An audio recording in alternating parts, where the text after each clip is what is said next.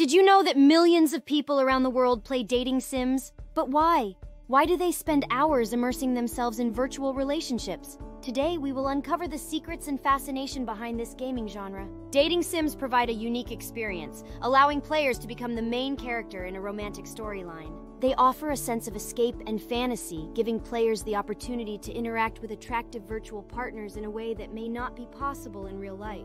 These games also allow players to explore different personalities and experiment with different choices and outcomes. They nurture a sense of agency and control, as players can shape the direction of their relationships by making decisions and pursuing different routes and endings. Dating sims offer a safe environment to explore complex emotions and human connections. They provide an emotional outlet, allowing players to experience the thrills and heartbreaks of love without the real-life consequences. Additionally, dating sims serve as a form of social simulation. They allow players to practice and improve their social skills, boosting their confidence and empathy.